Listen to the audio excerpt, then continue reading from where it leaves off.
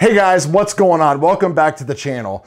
Boy, has it been a crazy week, and do I have a lot of stuff going on. Last weekend was our list racing, and I'm sorry to say I got knocked off number 2 spot, and I'm now sitting at number 3. Congratulations to the top 2 racers. Made me start to really go deep into look for some things that could help give me an edge that they're already doing to bring me up to speed. Slacked off a little bit the past couple weeks. Work has been very intense now that we have another COVID wave going on. This week was no exception. Plus the weather has just not cooperated at all. If I get home past dark, it is raining before then. So we've got a lot of upcoming videos, things that we're working on. First of all, here's the breakout car. This car is getting a few changes. I still haven't done a full video about any of it yet, but I think after this weekend there will be, because I'm definitely going to put a lot of focus on this car. A lot, that is for sure. Got everything I need for it. Tires. We're doing all kinds of stuff. Front buggy tires, sanding them down, making them smaller.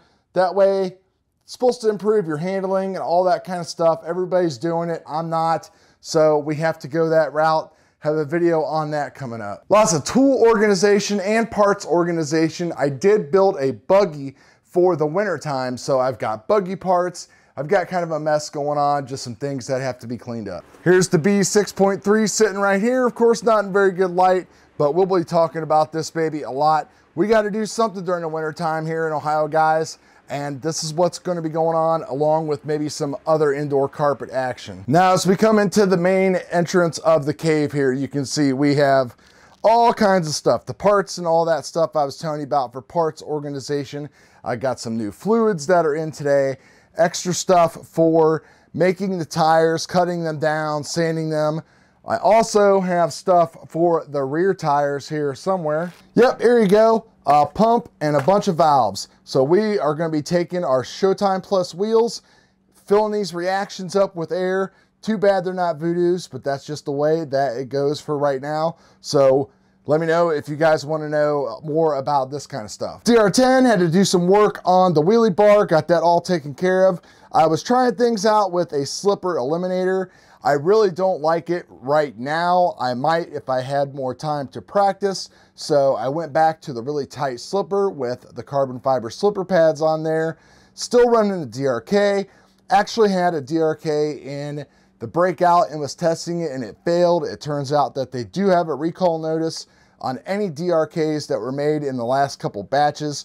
So if you have one that has failed on you recently, or you've bought one maybe in the past like 3 to 4 weeks, you might want to look at the bottom of it and go on the Clan's website and see if you fit inside that area. They're just going to give you a brand new one. There's a quick look at some of the shaved down front tires that we got on there, and you compare that to a size of a regular Hoosier, and you can see that there's a pretty big difference as far as height and all that kind of stuff goes. And then of course, finally, this baby, the Sanwa M17.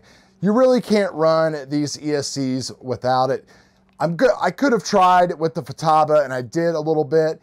Maybe I could have put a little bit more effort into it, but there's so much information out about how to use the R modes, and everybody is using them with the bullet chassis and all that kind of stuff, that it's just hard to turn your back on that kind of knowledge.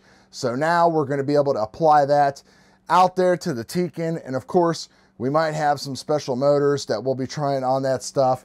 So first impressions, I really like it. It feels great in my hand, just as good as the Futaba does. It's not a complete touch screen. It does have like a little bit of a touch interface, but it's got a built-in rechargeable battery, which is pretty nice. You don't have to go ahead and buy an extra one. And there we go. There's your screen and all that kind of stuff. Looks horrible through the camera lens. Wow. Glad it doesn't look like that for real. So you can see, guys, that we just got a lot of stuff going on here.